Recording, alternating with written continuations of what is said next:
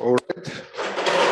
So let us resume. And the second talk is given by Tomaz Prosen from University of Ljubljana, who will speak about integrable deterministic dynamics with nonabelian symmetries from KPZ mean transport of Noether charges to their anomalous fluctuations. Thank you.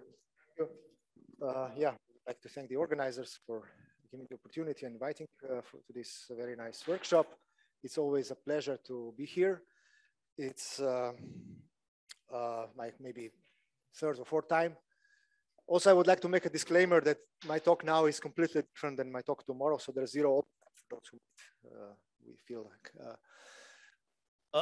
Also, I should apologize before I continue for the long title. I normally don't like long titles. This time I kind of try to describe the essence of my talk already in the title. So there are basically three things I want to discuss, which are kind of, well, almost independent, but still very closely connected as well. So there has been this observation of KPZ universality in quantum spin chains at equilibrium, which is kind of looks very different than what people normally would consider as KPZ. I mean, which is manifestly far from equilibrium physics. So this is still kind of calling for a proper interpretation. So I'll try to just open, for those who have not seen this, I will try to open the problem, discuss observations. Basically, we have, at least I have no clue how to explain those observations. So it's an interesting, I believe, an interesting problem. So the idea is to, okay, I will try to go into that. I will present some numerics, numerics on quantum spin chains and on classical spin chains. I'd like to stress right away that it has nothing to do with quantum mechanics, even though some people still think that this is like observation of KPZ in quantum physics. But the main thing is really to understand some very subtle behavior of integrable systems with nonabelian symmetry. So we have nonabelian symmetries, and due to them, you have conservation law for Noether charges. So you look at transport of Noether charges like spin, and you want to understand the behavior of let's say 2-point functions of the spin-spin, let's say spin-spin current. And you will observe that this is excellently described by 2-point functions of KPZ. It is not clear what happens to fluctuations. And this has been already addressed in experiments, as you will see, by Emmanuel Bloch, for example. So I try to make here a point that fluctuation seems to be anomalous and seems to be not described by what people believe fluctuations in KPZ. And I will close my talk with a solvable model, which is not answering the previous questions, just answering one question about fluctuations and their anomaly in deterministic interacting systems.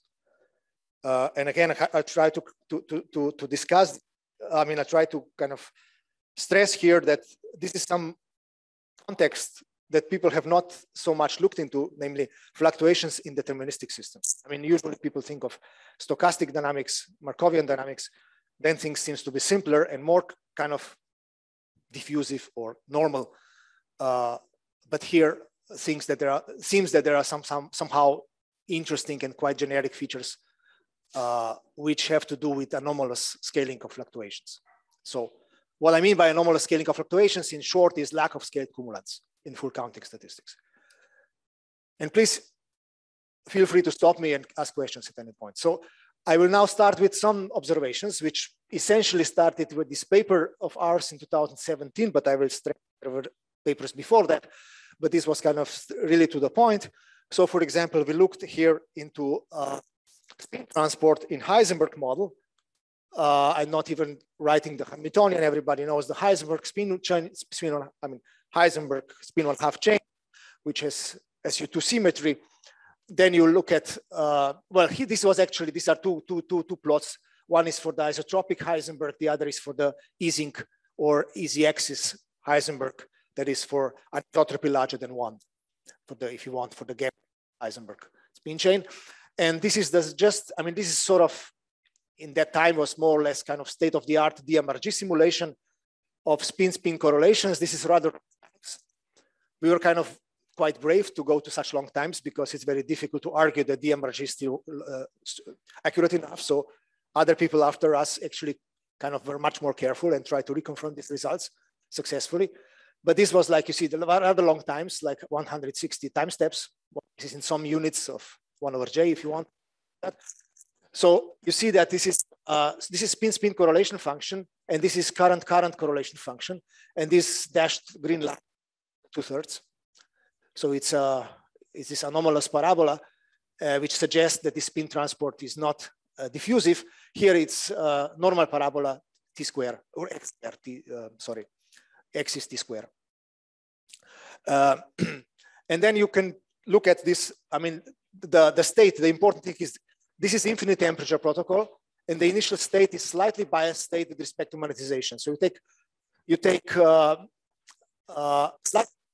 half infinite chain with respect to monetization parameter mu, and the right semi-infinite chain with respect to minus mu. So the net monetization is 0, but there is a bias. And then and what we consider is the parameter of bias, which is small. I mean, that's important. This is not a domain wall initial state. This is like I mean, it is, some people call it domain wall, but it is a partial domain wall or a very weak domain wall initial state. So it's close to infinite temperature. And then you look at the flow.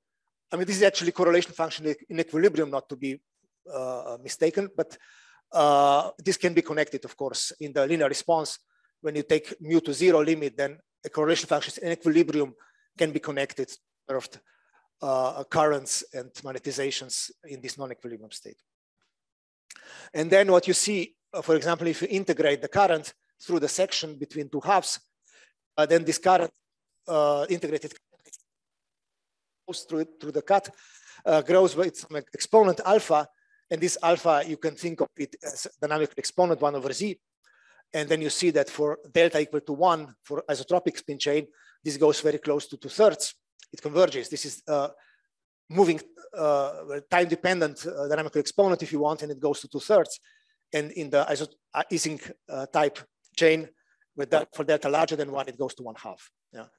And then it suggests a phase diagram that the infinite temperature anisotropic Heisenberg chain is ballistic. It's been discussed in previous works, and I'm not going through that. Ballistic for the X-ray or gapless regime, diffusive for the Ising type easy axis regime, and super diffusive with 2/3 or 3/2 exponent in the isotropic point. This was 2017, and then actually I want to stress again, I mean, I don't want to show these old numerics, but I want to stress that Marko Žnidarić observed consistent numerics using boundary-driven steady-state Limlat equation for the XXX model in 2011, and he observed scaling of the steady-state currents, which is consistent with dynamic exponent 3/2 already in 2011. And then there was our paper with my graduate student at that time, Bojan Junkovic, again around the same time, a little later, where we look at the Landau-Lifshitz model, classical Landau-Lifshitz model. Again, we observed dynamical exponent, which was like 2/3, 0.65. We didn't pay much attention to that value then. We didn't know what to expect. At least, I mean, we claim that this is anomalous, but I mean, just to say that there are some old data suggesting already similar physics. But then the really interesting, I think, observation was in this paper, where we have looked at really two-point function more carefully. I mean, in this Nature of Com paper, 2017, we basically did not have enough accuracy to distinguish Gaussian. This would, like, if you take a cross-section of two-point function, you expect some Gaussian-like profile. You see something Gaussian-like, and you don't know really whether it's Gaussian or not.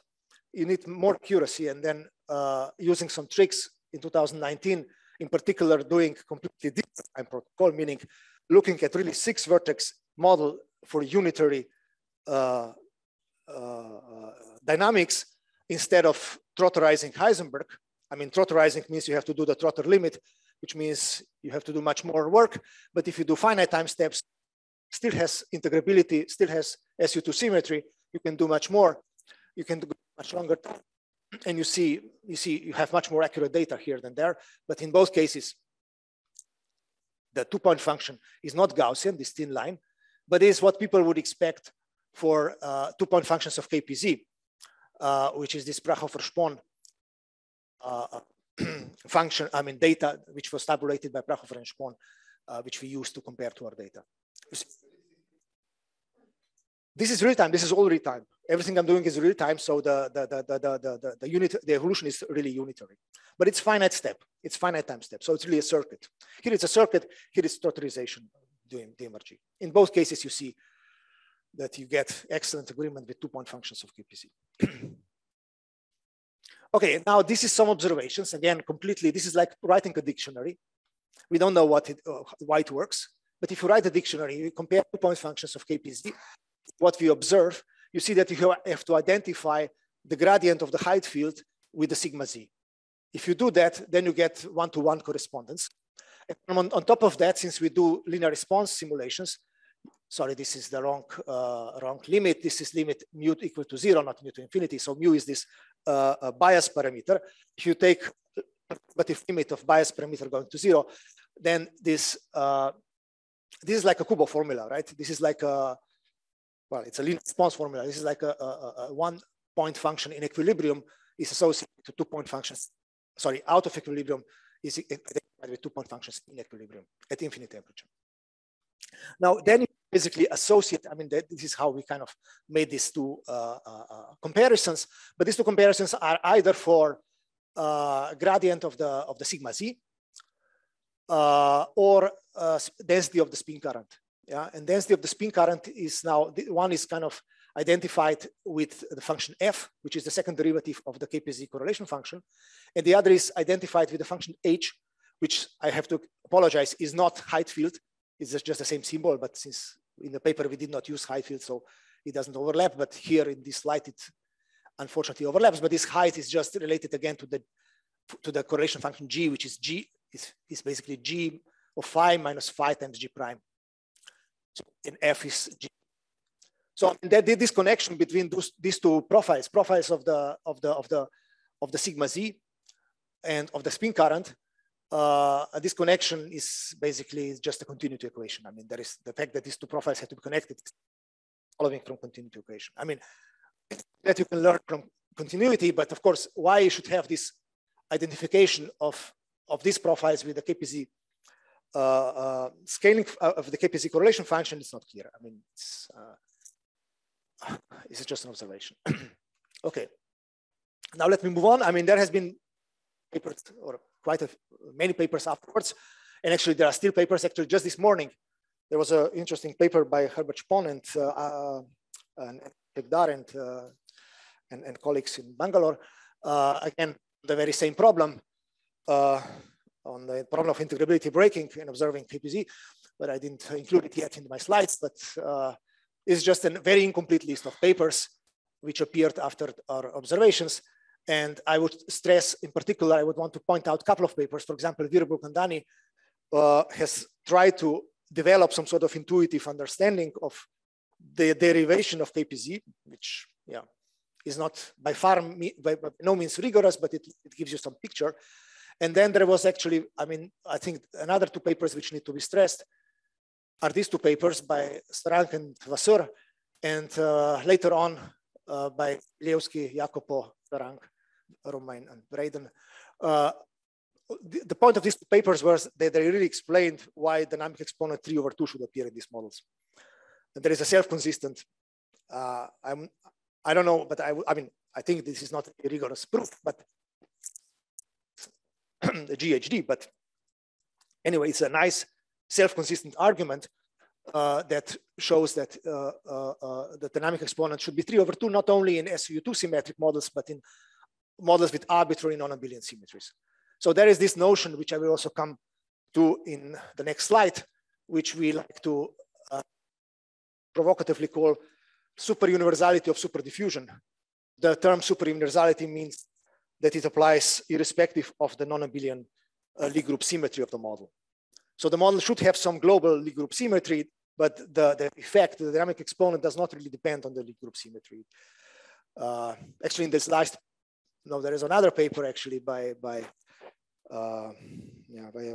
group from US, also from early this week, I think, where they again provide extra. This was by Norman Yao and company, I also did not include it yet in my slides, but they provided extra evidence from DMRG on quantum spin chains with SU3 and SU2 bar 1 supersymmetry and so on. So it seems that you can afford any kind of non-abelian global symmetry, and you still should expect the same sort of 3/2 dynamical exponent. So this is really kind of puzzling. Yeah?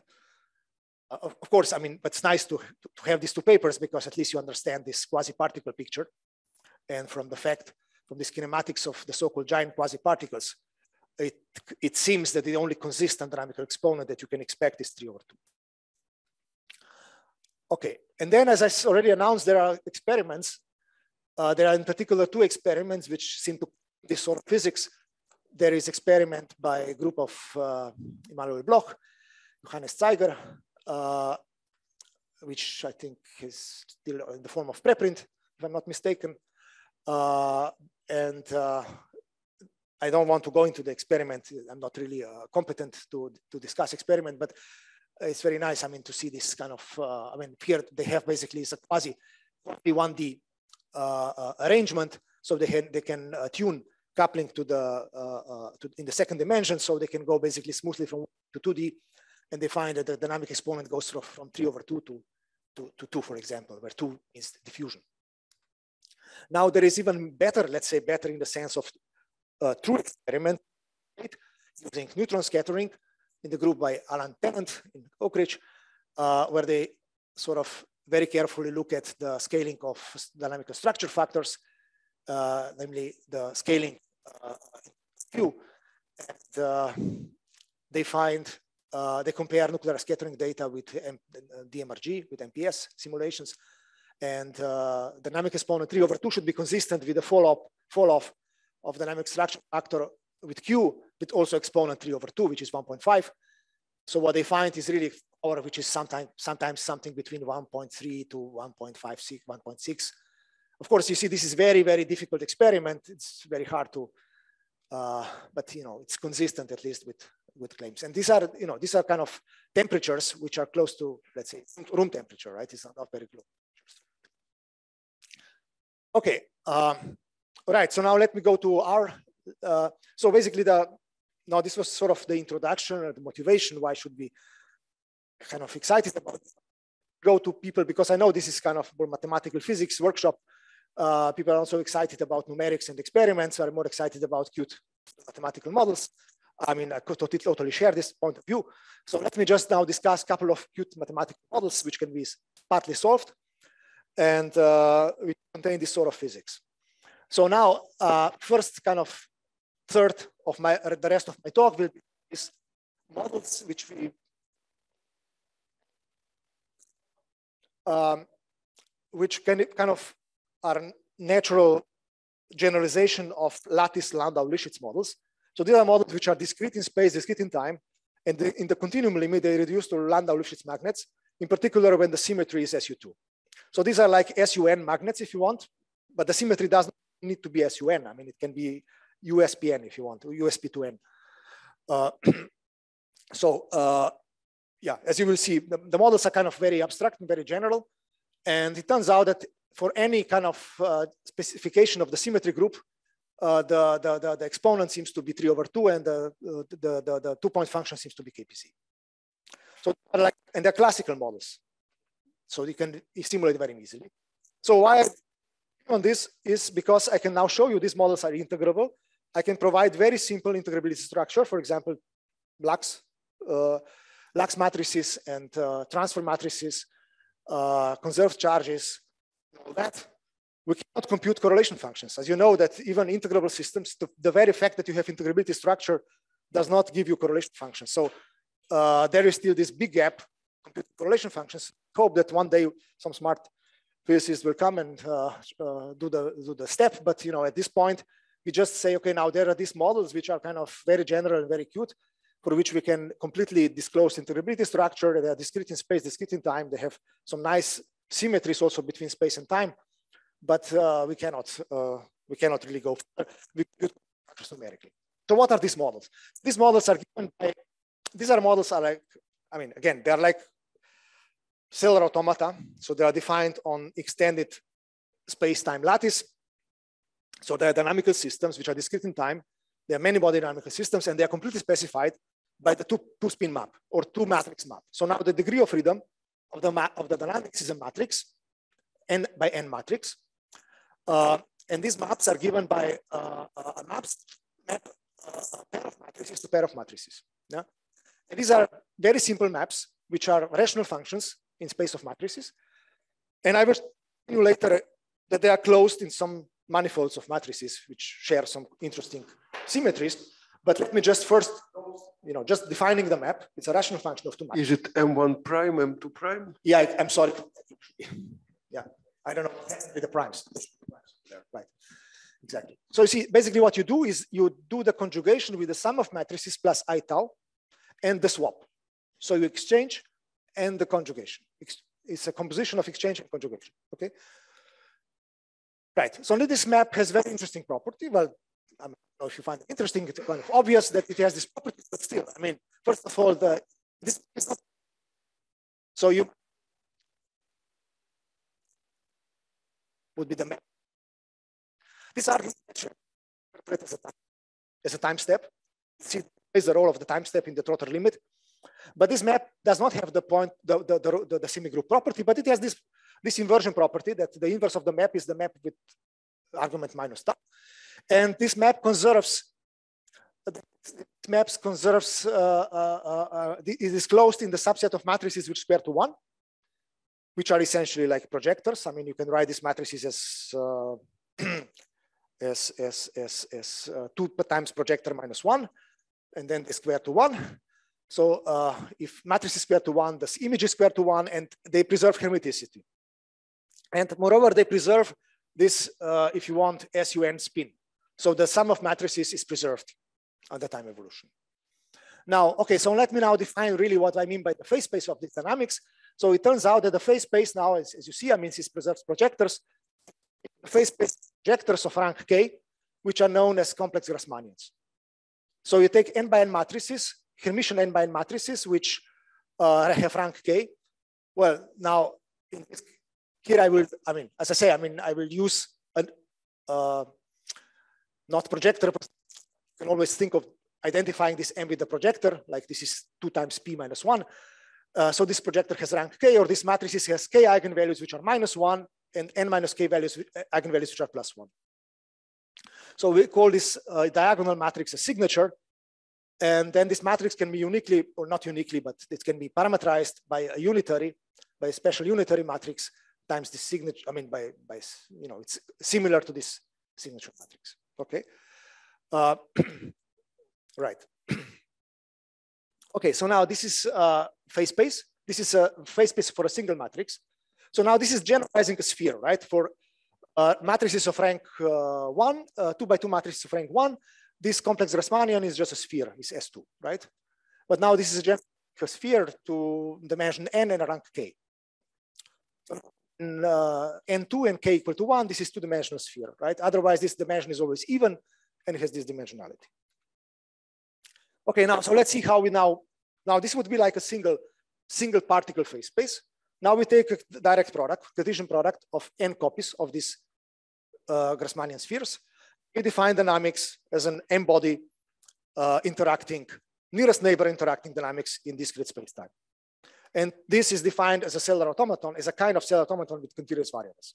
So you place the map, which has this brickwork structure. So you have a string of even number of matrices, let's say with periodic boundary conditions, and then you make first even steps, odd steps, even steps, odd steps, and so on. So you make this type of space-time dynamics. If you want, you can define the dependence on space L and time T of these matrices, and then you write it like this. Yeah? This would be like equivalent writing.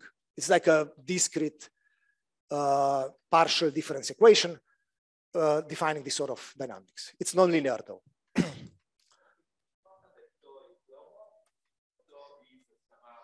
Tau, you mean parameter tau? It's important that tau is global. Yes, it is the same for all the pairs. Otherwise, dynamics would not be integrable. You could think of placing this impurity, but this will break integrability. So,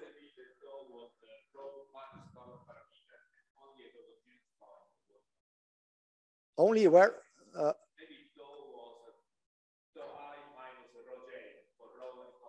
Yes. It is something like that, yes. So let's see. Yeah. No, maybe send you. It is related to the spectral parameter, yes. Yes. But the way, if you have the global integrable, so let me just to you how, then you will maybe see what you want. So now let me just try to define this dynamics now in terms of zero curvature, this zero curvature transport condition for the Lux operators, right? So you define two Lux operators, one propagate diagonally this way, which we call L plus, and the other propagate diagonally that way, which we call L minus. So we have two directions. You have this adjoint linear problem now. So you basically now, you see, going back to this, I know I skipped one point, but it doesn't matter so much. So now you have lattice where the physical variables live on sides of the lattice. Now you assign some auxiliary variables on the vertices of the lattice. And so then you define Lux operators which propagate these variables at vertices. And of course, I mean, this maybe I can even skip. I mean, you define the full many-body map through the tensoring, if you want, of two-body maps. So these are two-body maps, phi of tau, and then you define the whole column of odd and even layer in time, and then the composition of the two is the full many-body map. Yeah, so this would be just a map which acts on the full many-body space M tensor L. Okay, so now just to see how this can be understood as the discrete zero curvature condition, if you want, or parallel transport condition. So what you want is basically that L minus, L plus using these variables is the same as L plus, L minus using image variables, right? Then on top of that, you can still afford a twist, something which can be connected to a magnetic field. I mean, in SU2, it's just a magnetic field. In SUN, it's kind of an SUN magnetic field, or a twist if you want.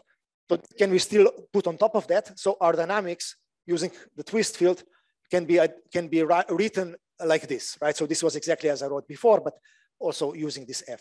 Now, for the rest of my talk, I will mainly assume that this twist is identity, but you know, it can be done slightly more generally. Okay, so now you see, this is just the zero curvature condition, and these are the, and forgot to say, this is a minimal set of assumptions. So it's a kind of a minimal model with nonabelian, with this nonabelian symmetries, which is integrable, which minimal in the sense that the symmetric parallel transport is symmetric. So this Lux operator is exactly this. The Lux operator is linear. It's linear in spectral variable and it's linear in dynamical variable. And this nonlinearity constraint, dynamical variable squares to 1. And using this assumption, this is unique. Yeah.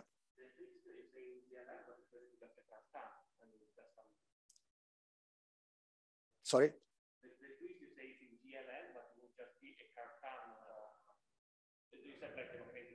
Right. Yeah, I don't know what you mean, but yeah, I should. Yeah, you can always think of this as well. That's a good point. Yeah. We actually didn't do much with this twist, so we didn't discuss it much, but we can discuss it in a point. Yeah, but for the time of being, just forget it because. But yeah, you can always bring it in and then you can discuss what it can be. But anyway, so now let me just, maybe I should hurry up a little bit because I want to do the, yeah. So this is, how much time do I still have? Okay, so, but anyway. So anyway, so let me try to kind of convince you this model is integrable and then one can compute correlation, conserved quantities and maybe numerics of correlation functions. So now on top of the map, now you have to discuss the Poisson bracket or the measure. So there is a natural Poisson bracket on this space of matrices, which is given in this M1. So M1 is the local space. On M1, this can be compactly written like this. And then it can be extended to ML, which is the Cartesian product, simply by asking this variable to Poisson commute if they are on non-identical spaces. And then, of course, you can define Poisson bracket of any function of multivariable function of these matrix variables through that. And then there is a nice kind of so that it would be like the infinite temperature Gibbs measure, if you want, which is invariant with respect to these dynamics, or measure if you want, or I don't know, Liouville measure, no, Liouville measure, let's say, an analog of Liouville measure, which in these affine coordinates, which you can always define for these Grassmannians, would be written just like that. So now, the claim is then that map M2, so the map, the two-body map is symplectic over M2, and the full many-body map then defines symplectic dynamics over ML. And the full many-body map preserves the above Poisson bracket. And this infinite temperature measure or maximum entropy measure, of course, is consequently invariant at the full many-body map. So now we have basically show that this is an integrable dynamical system with the phase space, with the dynamics and the measure, invariant measure. And okay, so now, yeah, maybe I already showed that this model is completely integrable, but I will show it also through the definition of the transfer matrix.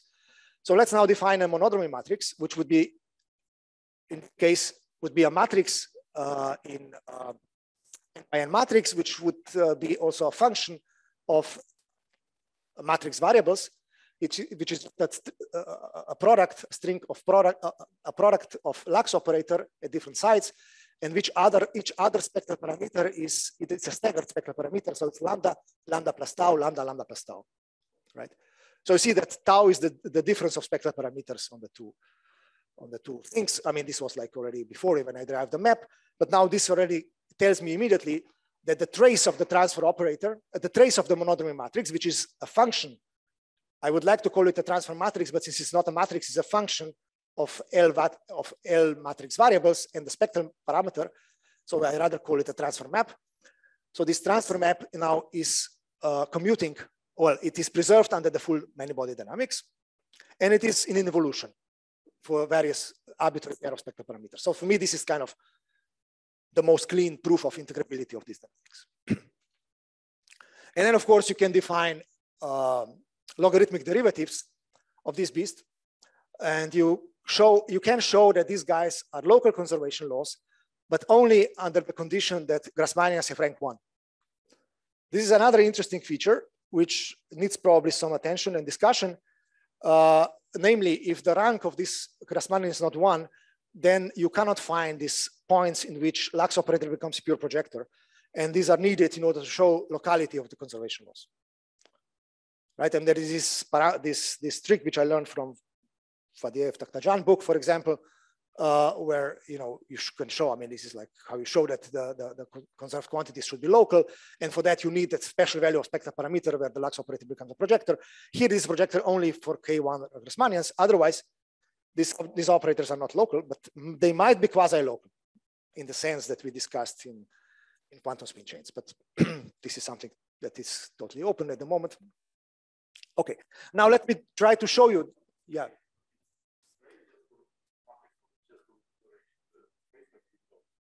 This is trace. Well, and the point is now the auxiliary space, and again, this model is a kind of how you would call this in algebraic analysis. This model is like fundamental model, right? The auxiliary space is the same as not quantum, but phase space.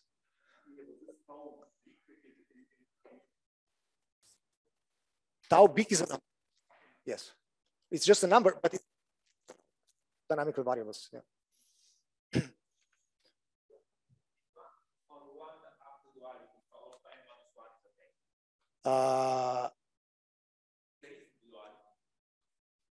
Yeah. What do you mean n minus m? So,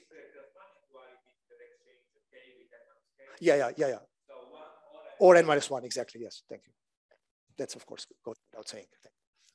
Now let me just now give you some limits of these models, because these models might sound kind of a bit abstract. So let me now take some Hamiltonian limits to show you that you get some models that maybe you know of. For example, if you take now, okay, now I will write, also I will allow for twists, which I will write as e to the minus I tau times some b. And they will let limit t tau to infinity. So I'll take the Hamiltonian limit, and then these dynamics can be shown to correspond to Hamiltonian dynamics with the lattice Landau-Lifshitz SUN or higher spin. Well, not higher spin, but you know what I mean. generalized Landau-Lifshitz models on the lattice, right? So this will be the Hamiltonian. And this is the interaction, and this is the magnetic field term, the linear term. Now, if you do on top of that also the continuous space limit, if you think of these matrices to be replaced by a matrix field with some lattice spacing delta, then you take also on top of that, after taking the Hamiltonian limit, you take the limit delta to 0, then you get the field theory, Grassmannian field theory, with this type of Hamiltonian density, again, which should be integrable. Again, all this reduces to Landau-Lifshitz model where M is 2 by 2, which can be written as a Pauli vector times a sphere, a vector on a sphere, right? And then it becomes just a standard Landau-Lifshitz field theory for this vector field, normalized vector field.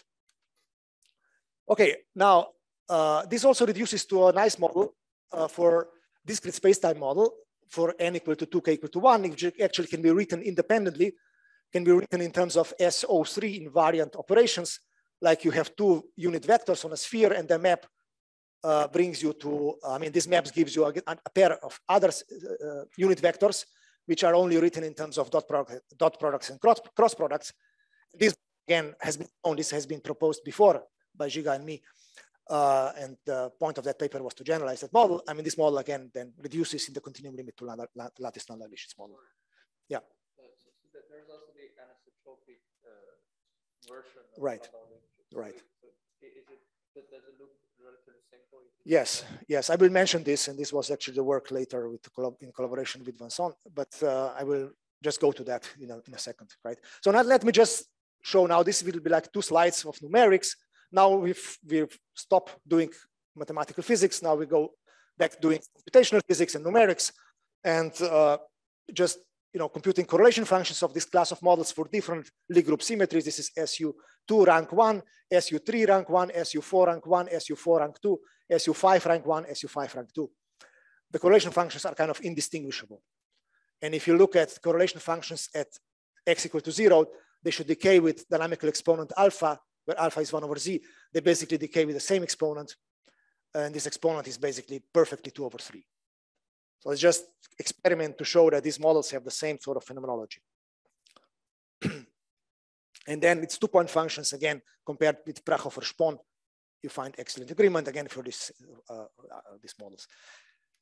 And if you want, you include this magnetic field provides some sort of oscillations, or precession, if you want, of the spin. This frequency in which these correlation functions oscillate depends on the strength of magnetic field. Now this is again just now let me go to the second part of my talk, discussing fluctuations. So I still have to be careful how am I doing with time. So I can safely take 15 minutes. Or, yeah. Okay. Thank you. So so now about the question you asked. I mean, also now let me discuss fluctuations. That is what we are discussing now, but we are going beyond SU2. SU2 symmetric model will try to produce also anisotropic deformation. So we go from XXX to XZ, uniaxially symmetric, U1 symmetric spin models. Yeah, sorry. Yeah, so again, I will be using an unbiased infinite temperature equilibrium state, and we will compute distribution of fluctuations of the current. So far, we have been looking at the slightly non-equilibrium state, and we have been computing either 2-point functions of the current or in slightly non-equilibrium states that was in equilibrium, but in slightly non-equilibrium states, we were computing correlation functions of the current. Now we'll look at fluctuations, that is arbitrary endpoint functions, if you want, cumulants, or the full moment generating functions or probability distribution functions of the integrated currents.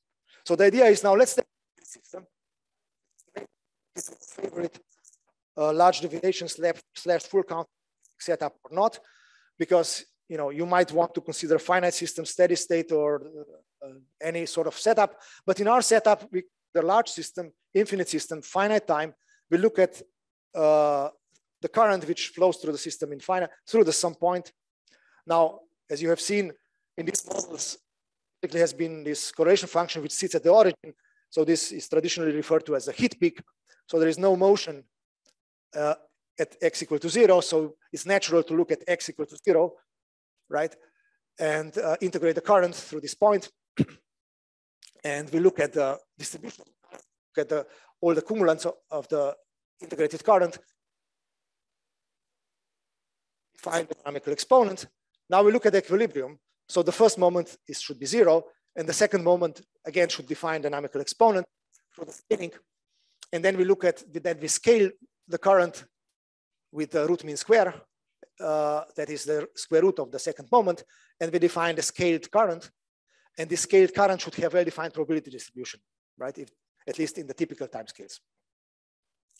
Then we compute it, for example, or its full distribution. So this is sort of the problem. And now this is some numerics. Again, this problem, again, this is pure numerics. We cannot say much, but I want to stress that now that, as Johan asked, we need to also define the dynamics, which is very similar to the dynamics I've showed. This one, well, it's not very similar, it's more complicated, but it's natural deformation of these dynamics. So I just, sorry for going back a bit. We start from this dynamics, which is SO3 symmetric. And now we ask whether we can do kind of deformation, a Q deformation if you want.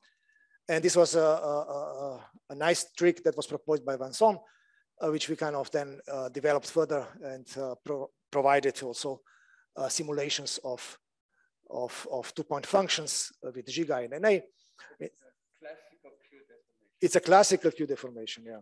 Yeah. I mean, of course, this should have been talk on its own, how to discuss this model, but I'm just giving you the reference here. I'm not having time to go to that. It's just a nice model to basically, again, why is nice? Because you can do super efficient numerical simulations because time step could be 1. And again, you expect the same sort of physics. So now these are 3 different cases. This is delta less than 1, delta 0, delta 1, delta larger than 1. This is XY-like, Heisenberg-like, Ising-like. And you see dynamical exponent, which you have to use in order to provide full distribution of typical fluctuations.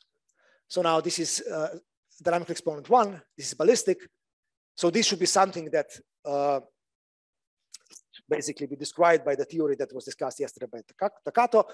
On the ballistic scale, there should be a GHD, basically approach to large deviations, which should work well here. But now, if you go to sub-ballistic scales, that we expect for example, for z equal 2 in the diffusive case, we find the distribution is manifestly different from a Gaussian. And actually, I don't have much time to discuss. Maybe I will, at the end of my talk, I will go back a little bit to that. But this is actually a funny distribution. And you might wonder whether this is some universal distribution or not. And actually, I can discuss this in private better because it's probably beyond the time frame of my talk, but it's a very interesting question. But now looking at this distribution, this is something that corresponds to an isotropic point, which looks like a Gaussian. Now, if you look at its moments, that is, it's actually its cumulants, then this cumulants you see in the isotropic point seems to scale like log t.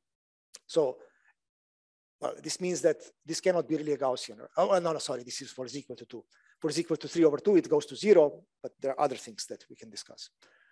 Okay, now probably I should not go into too much detail of this because we are still, as you see, rather confused about different interpretations of the results. But certainly, what is kind of remarkable is that the distribution of fluctuation is not what people would expect and find for models which have KPZ universality, which have KPZ 2-point functions. For example, there has been this study of Mendel and Spohn of anharmonic oscillator chains, where they find, again, KPZ sound peaks. They found KPZ 2-point functions, but not for the heat peaks, but for the sound peaks. That is, pieces of 2-point functions which move at constant speeds away from the origin. And if you subtract the speed of the peaks, and you look at the distribution of the integrated current through that point which moves with the peaks, then you get what people expected, which is the Baker-Rains distribution. And Baker-Rains distribution is manifested, these are the 2 distributions. And this is the heat peak, and the heat peak should be Gaussian. So the Baker-Rains are, these distributions which are clearly asymmetric. But in our case, what we find something which is clearly symmetric, which is due to the fact that equilibrium. So it's something that, I mean, this is really one puzzle. We don't understand why we can have something, well, we cannot have something like a Baker-Rains because we are at equilibrium. So the question is, what do we see? I mean, this is like something which is partly in KPZ universality class, but it cannot be totally KPZ because it's equilibrium physics. So it's, you know, it needs sort of clarification. But now let me move on and let me go to the last part. Okay, so let me just give you a slide on scaled cumulants. Now, if you look at scaled cumulants, that is another interesting thing which is puzzling. Then, you know, the scaled cumulant would be given what people know as scaled cumulant generating function. So if you know the dynamical exponent, counting parameter lambda, do this is like a partition sum of some sort. You define a logarithm of that, you divide by t to the 1 over z, and this is the limit. T to infinity is moment generating function. It's a scaled cumulant generating function. Now, in general, in models which are behaving nicely, these derivatives of this beast at lambda equal to 0 give you the scaled cumulants, but not in our models. It turns out that in models that we discuss here, these scaled cumulants typically don't exist, they diverge. Nevertheless, the scaled cumulant generating function, which is also given in terms of the Legendre transform of the rate function through large deviation principle, this guy exists. So even though this guy exists, there is no problem which would allow you to exchange the limit t to infinity and lambda to 0, the derivative at lambda to 0. So it's a rather innocent analysis, which somehow people don't discuss in physics literature because everything works there in Markovian systems. Now in deterministic systems, seems to nothing, I mean, in integrable deterministic systems, this is generically broken. So basically scaled cumulants which diverge, which can be to kind of criticality in time if you want, but again, there's no time to discuss that. I think, yeah, no, I still have time, but so now let me just, again, there is this issue of how the scaled cumulants behave. So these are scaled cumulants, sorry for this should be S. These are scaled cumulants again for the model 3 over 2, so this isotropic model. The fourth cumulant seems to be behaving nicely, but the sixth cumulant seems to be diverging. This diverging is rather small. So this plot looks like kind of nice. This plot looks kind of quite Gaussian, but the tails hide some surprises which are hidden in 6 cumulants. Yeah, almost bizarre. Yeah. Okay, now I think I'll have to skip maybe some piece of it. I mean, that is maybe a little, well, I can just go quickly into that, but you know, this is kind of related. This plot has been produced in discussion with experimentalists, Emmanuel Bloch and his company, because they were measuring this. I mean, they were actually measuring non-equilibrium, well, not full counting, but they were counting number of atoms which were in time t. So they were looking at the first moment, or well, they also look at the distribution. So you might say they looked at full counting, but you know, the question is how much you can trust this, or I mean, at least at finite time. This is finite time, so how much you can deduce from finite time experiments. But anyway, so what we kind of looked at was also the same model, but we looked at now as a function of this integral. So this mu is the anisotropic, well, sorry, is a quench parameter. So look at the initial state, which is a partial domain wall, and this mu different from 0 means that you are away from equilibrium. So this is a non-equilibrium parameter, and this is dynamical exponent, non-equilibrium dynamical exponent, which goes from 1.5 to 2, which drifts to 2 when you break equilibrium. So it's just to show that when you go to non-equilibrium protocol, you break also SU2 symmetry. So our conjecture was you need SU2 symmetry plus integrability to see KPZ 2-point function. So if you break SU2 with initial state, then it seems that correlation functions drift. I mean, the dynamical exponents drift to diffusion, but very, very slowly. I mean, these are very long times. These are times, you know, what they can do in experiments, they can basically feel times of the order of 100. Basically, they are here and they are happy with what they see. But if you go to very long times, you see something which drifts towards 2. So, which again, yeah, to us is not surprising, but one has to understand it at some point. Now, let me just go in the last piece of my talk, last 5 minutes, to something that we can understand. So now let's do a model which we can solve completely and which explains a little bit of that physics that we have seen. So that model is deterministic cellular automaton. Again, all these models I'm talking about here are deterministic models, no stochastic elements. There is stochasticity in the initial state because we take maximum entropy initial state. So we propagate information from initial state to dynamics. So now this model is the following. It has three sides, three states per side. There is a vacancy, and there is a plus, and there is a minus. So there's a particle of charge plus, particle of charge minus, and a vacancy. When the two vacancies meet, nothing happens. It's just the empty space. When the particle meets the vacancy, it goes through. So particle moves freely. But then when two particles meet and they have different charge, they reflect. So these are like impenetrable charges. They move deterministically. As long as they meet, then they reflect. So if you want, it's a kind of a single file deterministic dynamics. Particles cannot cross. They are charged. And now you take the infinite kind of maximum entropy state, which has well-defined density of plus, which is 1 plus b over 2 times rho, one well-defined density of minus, 1 minus b over 2 times rho, and density of zeros, which is 1 minus rho. So when b is 0, the density of plus is equal to density of minus, so we call b a bias. So when bias is 0, there is equilibrium, well, there is equal density of plus and minus, half-field system. But then there is density of vacancies, which is 1 minus rho, and vacancies are needed to provide transport. If there is no vacancies, this plus and minus are stuck and they cannot go. So you need vacancies to allow for transport. So it's really a very simple model, and you probably should not be very surprised that this model can be solved exactly.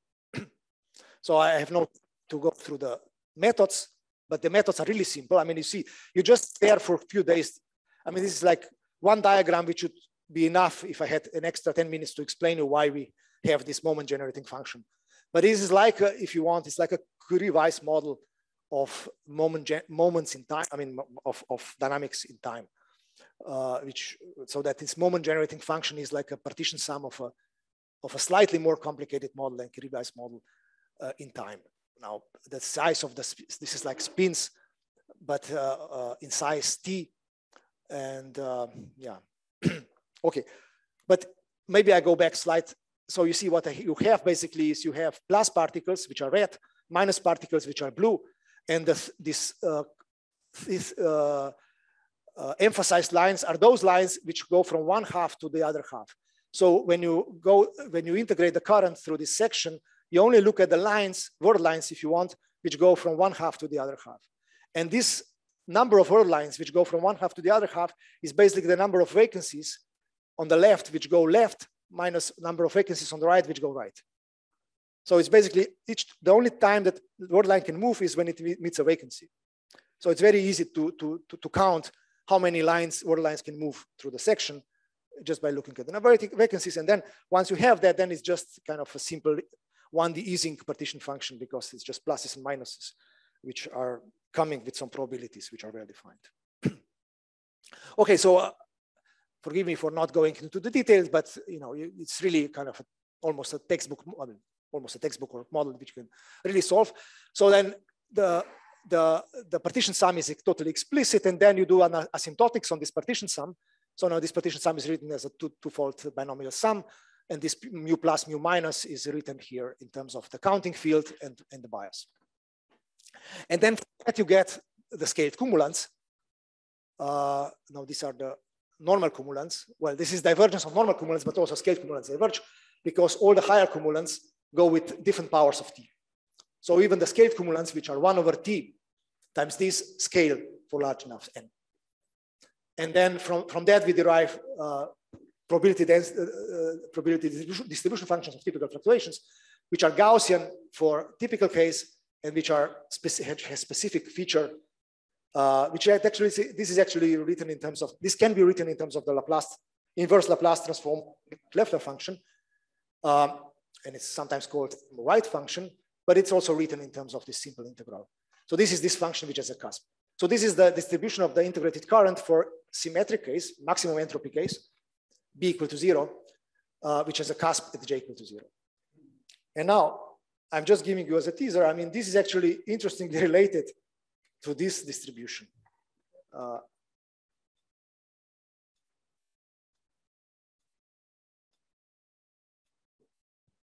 To this distribution for the Landau-Lifshitz model.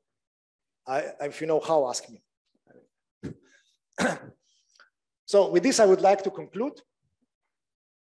So yeah, there is a couple of conjectures which you see. I mean, there's very little things which are very little results in this talk, but there has been many observations and many conjectures.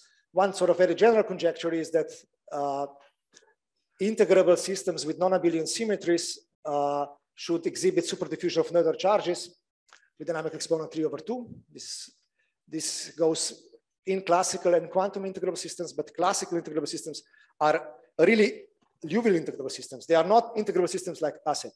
ASEP is for me not an integrable system. One has to be a deterministic integrable system, yeah? Otherwise, not. And the second conjecture is fluctuations in integrable systems on subballistic scales are anomalous. We have abundance of numerical proofs and some simple exactly solved model, but we need general proofs.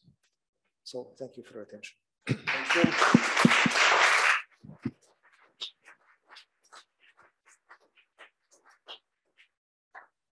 Questions? Proofs? That will be answers. Yeah, maybe.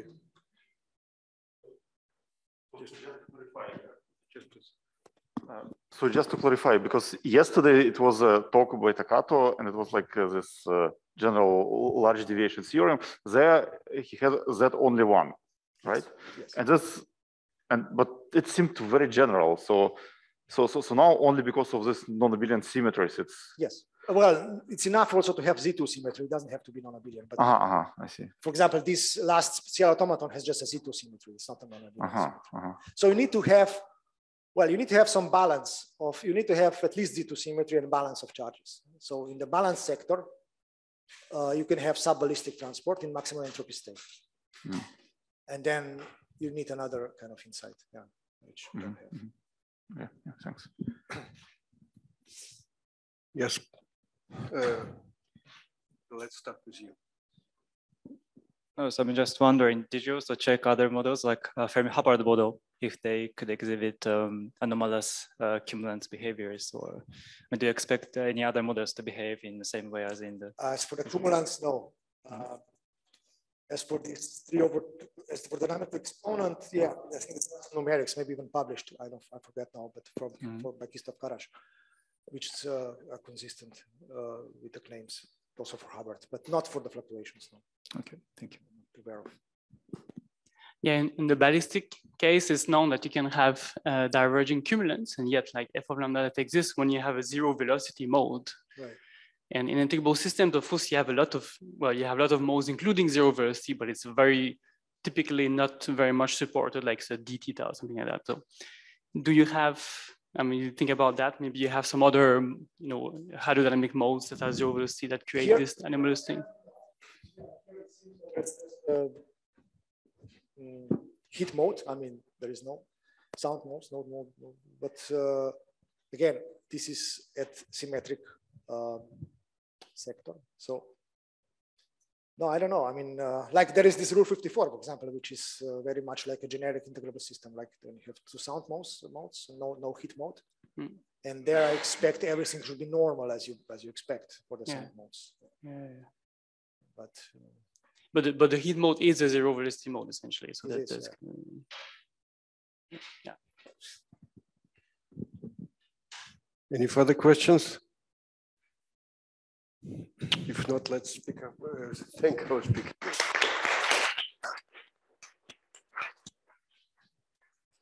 And resume at 2:30.